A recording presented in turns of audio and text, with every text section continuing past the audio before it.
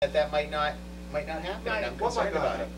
That PE might not be restored even if the Okay, funds are but I think approved. once the override passes or doesn't pass, we're gonna know very soon, well before the academic year starts in September. And at that time, I think this would be an appropriate discussion or debate with the But the kids are superintendent. picking courses now, I guess that's what They brought can't it pick to it light. now if it doesn't exist and the override hasn't passed. But we could be surveying them to see what kind of interest there was in the course. Fine, we can do that. But That's That's what we're what I'm asking for. That's all I'm asking for. the horse before the cart here, No, okay? we're trying to That's make an all. avenue for kids to I learn know their what you're trying to do. opinions. No. I know what you're trying to do. And again, once the override passes, I think that we can come back to this discussion, and I'm not necessarily not supporting it either, and come back and at that point in time, put in place a mechanism for kids to select a course that they can't select now because it doesn't exist. Okay. That's all. Any comments? I mean, I'm just getting cranky because I know we're gonna go over these goals and it's just driving No, me crazy. we have a new method of See that reviewing the goals. And policy readings. Yep. Can I just comment on that? Yes. Yeah, it's very clear, and in the development of this pyramid, certainly as you move up the steps and you get near the top, it's getting more and more tenuous. And I think we need to remember where we started from on this. We started with a finance planning team asking us to develop a budget that was $400,000 below the status quo. And as every week went by, things changed. And so that's how this pyramid was built. It was built, let's get to the status quo to maintain, then let's put in priority one, and there was quite a bit of discussion about what should go in first in priority one. And priority one did not include the restoration of some of these programs. It included, after much debate, a focus on the special ed and the literacy, and it focused on class size issues at the high school.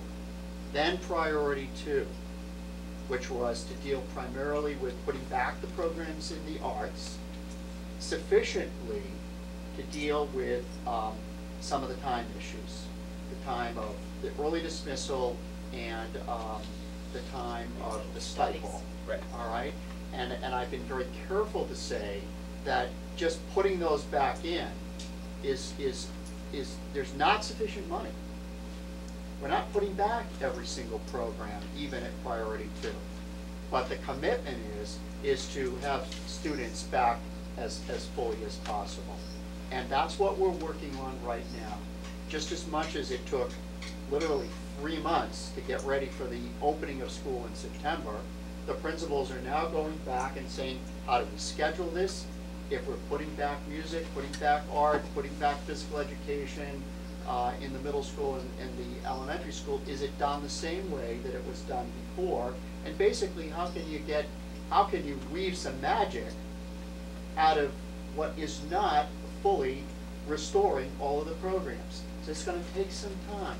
And I think I have to be very careful to make sure that the time is well spent by the principals in making those kinds of decisions.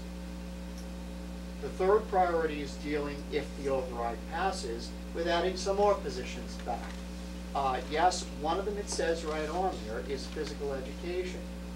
I'm suggesting today, right now, that it's not that we're not going to do that, but I anticipate a whole number of questions that have to be in place.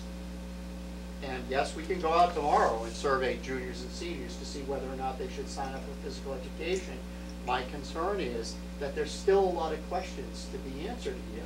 Another one of the positions under the override is another high school core academic teacher. Where will that best be needed? Is that going to be needed in social studies? Is it going to be needed in foreign language? Yes, I am concerned about which one should we be actually putting back in at this point. But you'll know after they We sign will up. know we will know some of that after we sign up, Right. but also we will not know whether or not some of those staff members will have to be shifted. Who's going to go where? We're going to be moving people back around again. Who's going to be available and at what time? We will still be sharing staff in between buildings to try to make this work. So I'm not being hesitant in terms of it going out and having students sign up for something, but I will caution everyone is that it's going to take some real careful thinking to try to make this work, even at priority 1 and priority 2.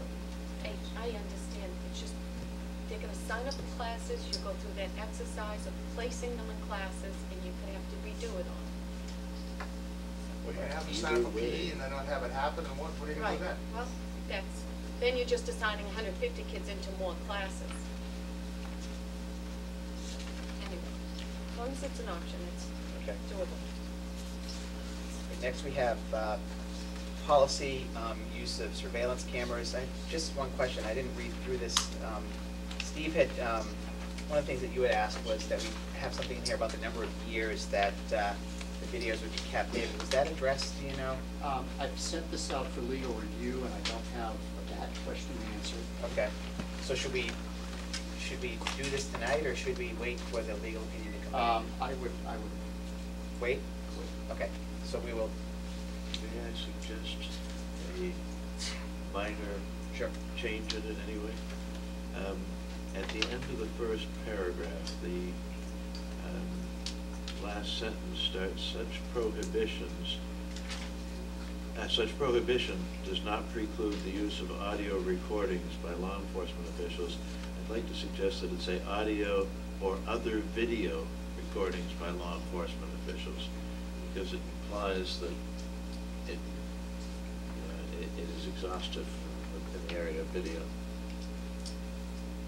So you're saying we need to add and other video recordings? Or other video after audio. So we're saying that law enforcement can use audio or video recordings if necessary? If there was a court order, Right. Need to put a video in a Okay. classroom or something. Okay. We can't have a policy that says They can't do it doesn't happen. Right. Okay, so let's, we'll pass over this until our next meeting. Dr. Troten has it out for review with legal counsel. That makes good sense. Review of goals, progress report of our goals. Making a lot of progress. Next. So moved. I do remember when we put these goals together, I think we talked about trying to minimize the number of goals, and we still have a lot listed here. Yeah. But having some key focus areas, and I couldn't find my notes or minutes from way back when we did that. Well, it was mostly budget. Budget, right. Get enough money so that we can put in the, restore the programs that we need. Right. I know I showed these, I just held them up to my husband to say, do you think we should, do you wanna look this over? Cause he's got his fresh MBA and I he hope he loves said looking no. at procedural stuff. He did, he looked at it and the first thing out of his mouth was, that's too many. Yes. You're never gonna be able to get it all done in the amount of time that you wanna get it done, and you're not gonna be able to focus your energies enough to accomplish all the things on there. So, yeah, I'm thinking, definitely keep working to pare it down and prioritize more. That means making, some of the goals a little more general. That's okay with me, rather Yes. than, have Dr. Troten belong to 27 different, professional societies. I don't think that's a necessary goal. That's done and done, And we that know he's kind of gonna thing. do that because he's committed to Right. doing that. Right. Steve, you have a comment? As I look through, there are several areas which either have not been initiated or have been on the agenda for more than 1 year. Years. Right.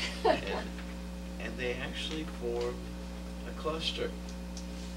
They have to do with things like academic progress and assessment Right. from elementary to secondary, with length of school day or school start times, with homework, with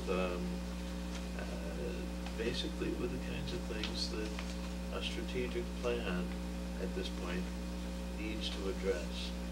I think if you look at them as a whole, it's time to at least ask if we need to be having a new vision of what the school day is like and what the school, the life of the school is. There was an article in I don't even remember where I read it now. I just read it recently too, about a school district that has extended its school day to 4:30, and there are things being done within the school day now, and there are more. It was a middle school here in the state, but there are more extracurricular activities because they're done during the day, and the students don't have to worry about getting home. And there's a whole host of things like that one can consider if one is willing to revision the school day. And I think that's really the work of a strategic planning process. So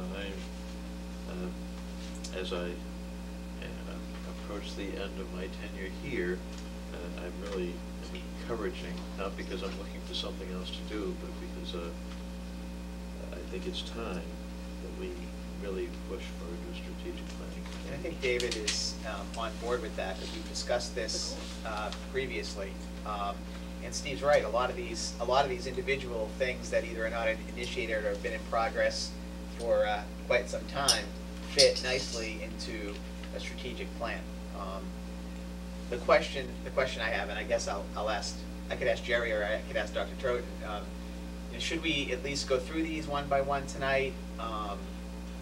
Actually, I think you're right, Rod. You did a pretty good job of paring these down a little bit, in spite of what Nicole says. But they probably could be pared down even more. But, you know, I think we going should just through them, hit the we've core actually topics, and if anything jumps out. accomplished quite a few. I mean, between the We have. superintendent's goals and school committee's goals, we've actually completed some. that Yes. Maybe we didn't.